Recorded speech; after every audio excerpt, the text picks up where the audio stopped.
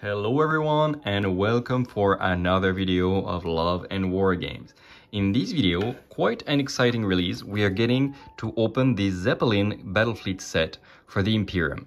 So this set is something we had already seen in the box, the Sturginium Skies, where we had a lot of Imperium ship, including this air part that was facing off the crown. But now it is available to buy for people that don't want to buy a large starter set or just want some reinforcements. And we will notice that it's not the entire half of the Imperium for the Sturginium Skies, because this is only the air elements. So yeah, no cruisers and destroyers here, but that is already quite a big air force in a box. There is going to be this absolutely massive Zeppelin. We're going to get two smaller airships, which are Mass 2, both of them very efficient. We're going to get 4 of these Mass 1s that are, again, extremely fast and very lethal, like really lethal, but quite fragile if they can get focused down. Then we have 4 of these adorable escorts tokens, which are the... okay, I will not pronounce it, but yeah, you have these escort tokens. And you also have 2 SRS tokens, because this Zeppelin can be turned into a Zeppelin aircraft carrier, which, let's admit, it is really cool. The Imperium is not my faction of heart, but I have to admit, when I see all of this box, and especially the Stark Imperium, I have to say, okay, they have a lot going for them. Okay, so let's open the box and see what is inside. All right. One of the first things that we'll notice is that it is one of the larger box set that you can have. I think it's like not the, of course, it's not the army box set, but it is the biggest one that we've seen first with the Beyond boxes. And now they did this for the Zeppelin, which makes sense because there is a lot of things inside. We have some SRS token bases, because the Stark Imperiums can send up to 8 SRS tokens. So you have all 8 here. You have some flight stands, which makes sense, like you have a lot of flight stands, because basically everything in this box is supposed to be on a flight stand. You also have these bases of different sizes. Probably those are going to be the bases for the escorts. The Mass ones are going to be probably on the same sizes.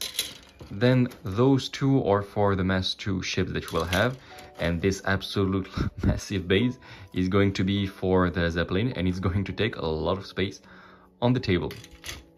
And we start strong, the Sprues, with straight away the Stark Imperium. That, oh my god, there is a little flight stand that got lost in there. And yeah, we have actually 2 of those, because, well, you have only one half of the Zeppelin here. Second half is going to be there. And yeah, you do need a lot of plastic, and that is indeed a lot of plastic. One little tip that I would give, first of all, if you have the chance to already have the Sturginium Skies box, this is your occasion to build the other version, if you didn't convert or actually magnetize.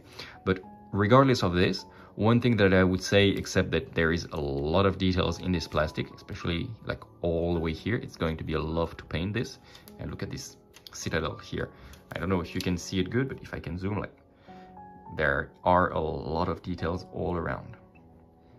And yeah, so what I wanted to say about this is that you will have redundancy between these 2 boxes. They did need to give you 2 sprues, so you have enough of these plastic, like, meta structure to build the Zeppelin.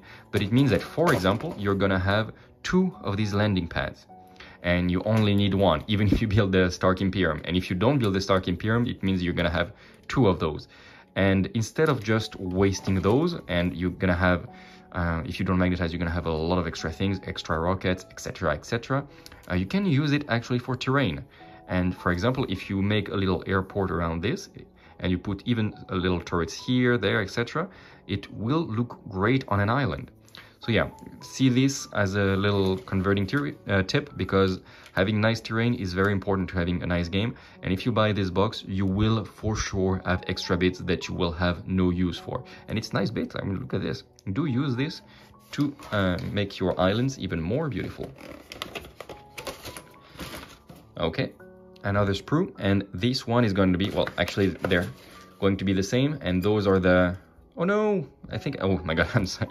I panicked, but no, I thought this was broken, but probably it's not because we have both there. Yeah, and we have another part here. Okay, and there, okay, very good. I started to panic like, no, it's broken, but no, it's not at all. It's me panicking for nothing. So you have two of these aerial sprues. My wife is making fun of me that I panic all the time.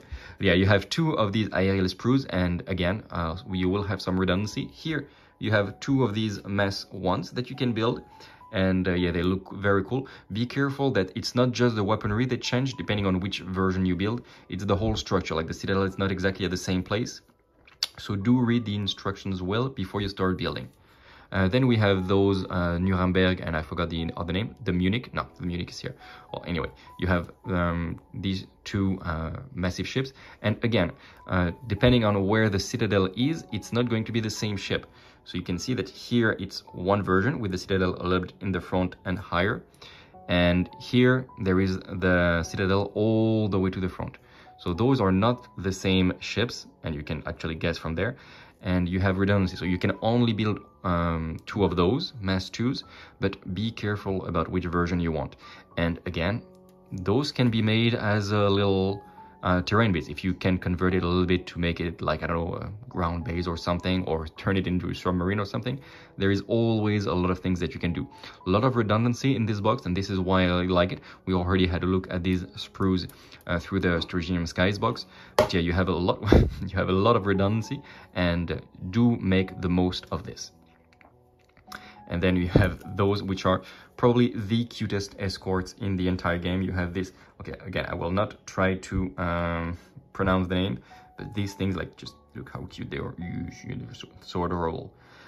They don't do much, but do you build them as well. Don't forget them, because they are actually quite useful if you put them in escort of your stock Imperium. And that is what you're going to get with this box. A lot of good value, I would say. Like, again, I will not repeat what I already said, but you do get a lot of plastic. Like, I will just show you again, like, this absolutely massive Zeppelin that you can build with it. Like, do expect to see it on a battle report. If I remember the timeline good enough, it should be somewhere around June that we will have the Imperium being recorded for the channel. And yeah, but you can already see how massive these are, and remember that those are flying, so they will be closer to you, so they will appear larger, and they will be just such a gorgeous sight on the table. Highly recommended. This is probably one of the best sprues I have seen so far for Dystopian Wars in terms of what you get for what you pay. And yeah, do get it. It's very, very steampunky. It really represents well what the dystopian age is all about. And yeah, you do get so many of those little bits that you can use later on. So see this as a good investment, and yeah, highly recommended this little Zeppelin Battlefleet set. If you want just a quick tip about what to build and which version, I would say that if you are going to build only one Zeppelin and you don't want to magnetize, which is a shame because yeah, it's not that difficult to magnetize, at least the core set, like this artillery that can turn into an aircraft landing pad. But if you don't want to magnetize, I would recommend to build the Stark Imperium. There is a named version that is very efficient, and it's just such a good and efficient ship. The Zeppelin Aerial Dreadnought is also quite good, but I would recommend the Stark Imperium if you're going to build only one. Then between the two Mass 2 airships, the Nuremberg and the Kriegssturm, I forgot the Kriegssturm, I would recommend, well, let's talk about everything at the same time, because I would say between the Nuremberg and the Kriegssturm, the Nuremberg comes from the Munich the Bavarian subfaction, and the Kriegssturm is from the Prussians. And same for the aerial destroyers here. You have the Munich, which is from the Bavarian, and the Jaeger, which is for the Prussian. What I would recommend is, if you build, for example, the Nuremberg for the Bavarian, also build the Munich for the Bavarians, because they will go good together.